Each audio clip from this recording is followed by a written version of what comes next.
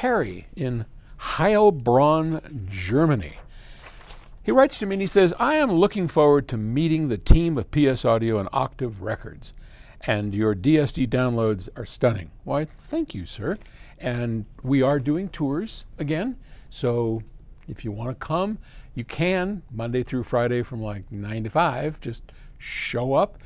We have our red telephone. I love that thing. I thought Jim wanted me, our president, wanted me to get a phone that someone could just pick up. It has no dial on it. Just pick up, and then the guys in the sales area, hey, somebody's out there, and they give you a tour, right? And I thought, oh, one of those red phones like the president picks up and talks to Russia, you know. So we found one of those, and so you can pick the phone up, or you can be legit and set up an appointment, and then you'll get an even, I don't know if you get a different tour, probably get the same tour. Anyway, that's happening again. Anyway, he says, I'm listening to DSD files, good, using an Arlic Aries G2 and a Roon nucleus together with a T+A, what a great name, T+A. Oh, most males will get that. DAC 200 and a T+A PA 3100 HV. Sounds like a disease. Sorry. I am currently using the USB port to connect the streaming device with the DAC. Now, do you think there's another connection between these devices that would be better? Thanks for your answer.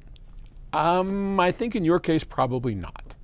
So the only other option that you have, and I have to say I'm not totally familiar with what you're working with, a better connection would be over the network.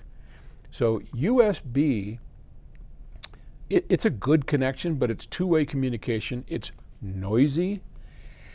And if your DAC had an I2S input, like ours does, and probably 6 or 7 other types have those I2S inputs, we kind of standardize the use of an HDMI connector to pass I2S signals. So as a reminder, I2S is the native format within a DAC and within a CD player, and it has separate lines for data, for clocks, master clock, bit clock, word clock. So you've got separate clock lines and data lines, and that's really nice, so you don't have to multiplex it down into a single stream and then demultiplex it back out into the same format. If you keep it in that format in the first place, it sounds better. So USB is my last choice unless I don't have any other way to get it out. Now, here's another option for you that I think because I don't think what you have has I2S, and it may not even have a network connection, because over the network you have certain advantages of isolation from noise and stuff.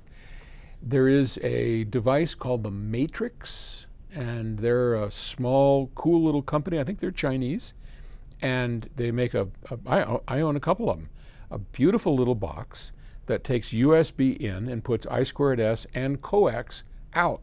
And I think you'd be better off using that because it kind of reclocks everything. Definitely sounds better than just straight USB. And whatever you do, do remember that cables matter.